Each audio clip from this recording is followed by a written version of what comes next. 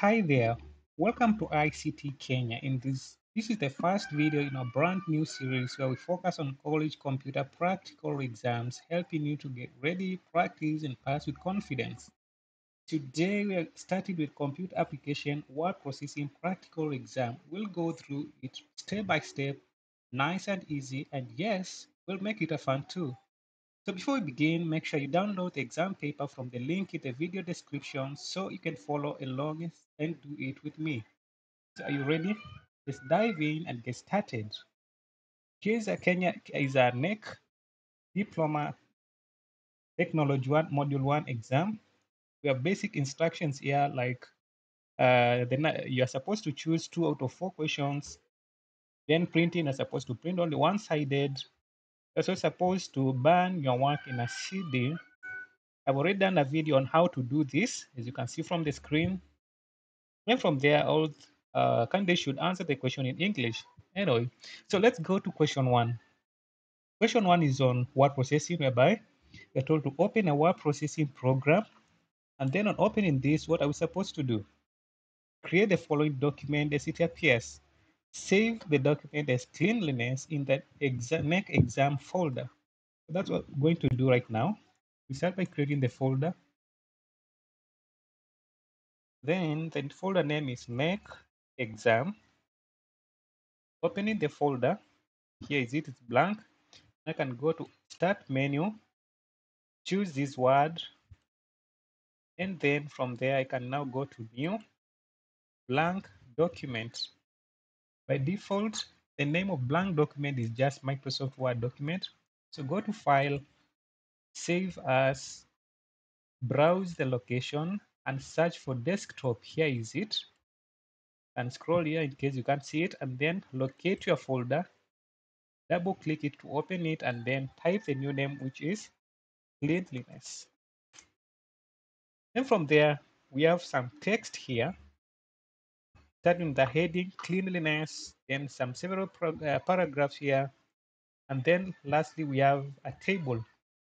So I'm going to paste a plain text in my document, and then we're going to start formatting one by one.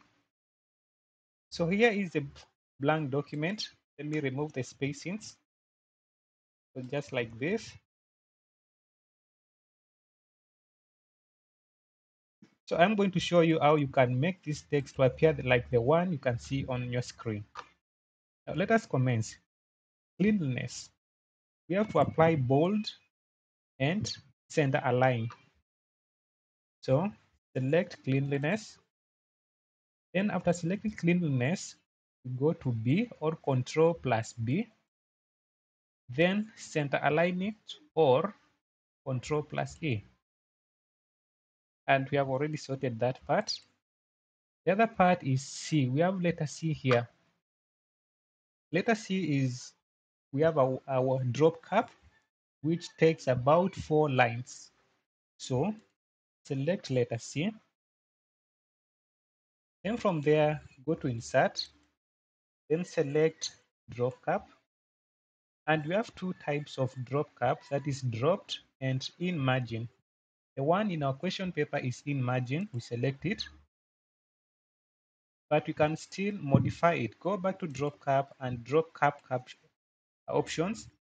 Lines to drop, increase the lines to about 4, then you click OK. And this is how you would handle the drop cap.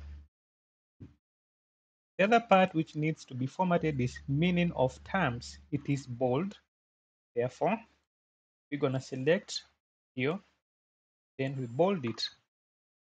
Then from there, we have terms like sanitization, disinfection, and sterilization. All of them are italicized.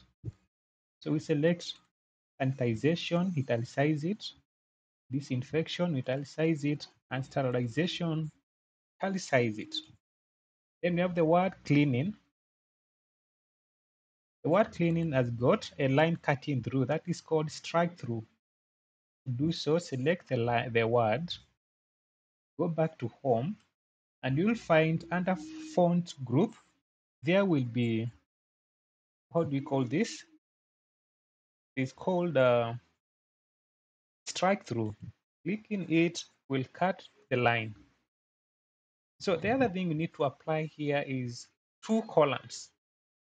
Where is this two column? From sanitizing agents up to sterilized. That is from where? Here up to this point. These three paragraphs should be divided into two columns. So the first thing to do, you ought to select the three paragraphs. And from there, we go to layout where we find different page formatting features. Then select column.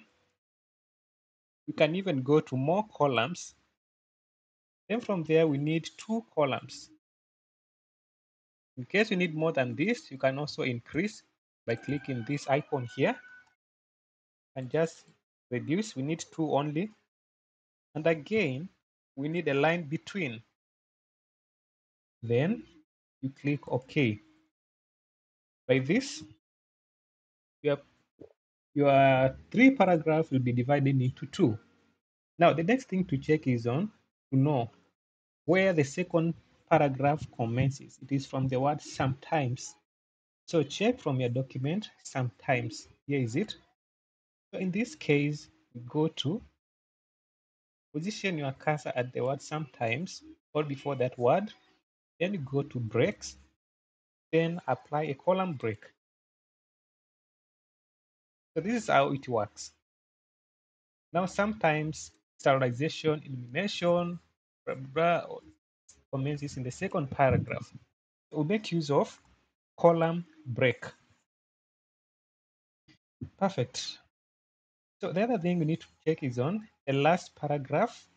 There's nothing to apply here. So in our case, still there's nothing to apply. So let's go to the last part, which is a table. In this table, we need to know the number of columns. We count the maximum number of columns. So from type, we have here is 1. We have another one, 2, 3. We have 3 columns. A number of rows, maximum number of rows, 1, 2, 3, 4, 5, 6, 7, 8. So you need a table of 3 by 8. To insert a table, we go to insert. Then we have a grid here, 3 by 8. This one is 3 by 6, so it will not help us. So we go to insert table. We need 3 columns and 8 rows. And then what is the nature of this table? The table is very small. So again, just select auto fit content and then click OK, and it will be a very small table. Okay, sorry, I'm going to undo. The table should appear immediately after this paragraph. So I am going to place my cursor here and press enter and redo. Insert table, insert table. Specify number of columns to be 3, and number of rows to be 8. Then auto fit contents. And from there, you click OK. And here is our table. So after typing the content like this way, now it's time to format it. We have the heading here. Select the 3 top columns or the first row, and then under table layout, you're going to find merge cells, then center align, then bold. For disinfectants, we have the first 2 columns merged. So we select them. Then you can right click and you'll see merge cells. Then another merge column is liquid. Liquid has got 3 rows merged. Right click them and then merge. Then we have the last 2 occupied by gas. Again, right click and merge. Then for the gas and liquid, you can see there is a different alignment. So for liquid, select the first cell that is liquid, go to table layout and then text direction and click it. And then make sure you also align center. For the gas, you do the same. Click gas, text direction. Yeah, adjust it like that. Then for the gas, make sure also you align center like this.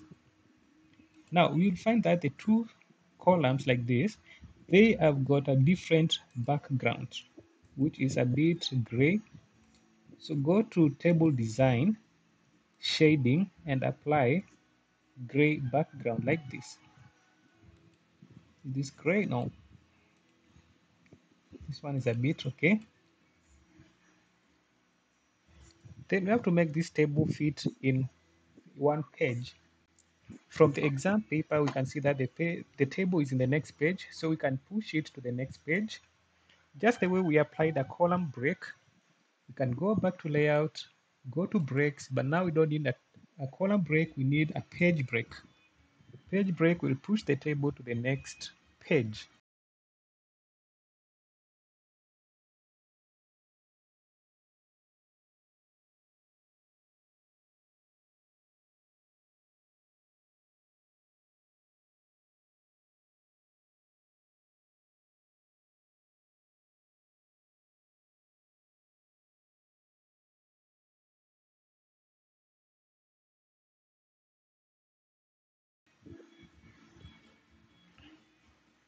So now we are done with that one. And by doing this, you're going to get your 17 marks is allocated in the exam paper. Now, the other question is apply a first line indentation format to the last paragraph. To the last paragraph. Here is our last paragraph. You select all of it. Then we go to home. From home, there is paragraph formatting features. Check this icon. Then indents. We want first line indent. From there now you can click OK, and that's how you apply it. First line indent. Then the other question is apply justify alignment to the text in two columns. So select the text in the two columns. Then from home tab, you're going to find paragraph, and then we have three icons here, or even there are four. This is default one, which is align left, center align, right align, and then we have justified. Click it, and then you'll find that they are justified aligned. Now the other one is insert the following in the document created a header with the text cleanliness appearing at the top left of the pages. So to insert a header, you can even double click the header, then insert the text clean, yes, and we're told that it should appear at the top left. This is the top left. Then from there you can now close, and it will appear in all pages. Then page numbers is a footer. To insert a page number in a document, you can just double click the footer of any of the pages, like this one. And then from there now go to page number. Then you need page number at the bottom. You can choose any of these styles, not unless the exam is specified. Like I like choosing page 1 of, I can choose it like this one here. And you see, this is page 1 of 2, and this is page 2 of 2, close header and footer. So that's how you do it. Then the last question is, um, save the changes to print out later the document. After that, now the document is okay, it is complete. The only thing you're supposed to do is to save. You can also convert this document to a PDF. How do we do so? Go to File, go to Save As, select your folder, it is here. If you can't see it here, just go to Browse, then find it. You can find it by default here. In case again you can't see it, go to Desktop, next exam, and then from Save As type, you can convert to PDF, and then you save. And the document will be converted to PDF. And that brings us to the end of this episode. Thank you so much for watching. I hope you followed along and learned something useful. In the next episode, we will be tackling question 2. which is all about spreadsheets. So don't miss it. If this video helps you out, the best way you can appreciate is by liking, sharing, subscribing to ICT Kenya. It really supports the channel and keeps the lessons coming. See you the next one. Goodbye.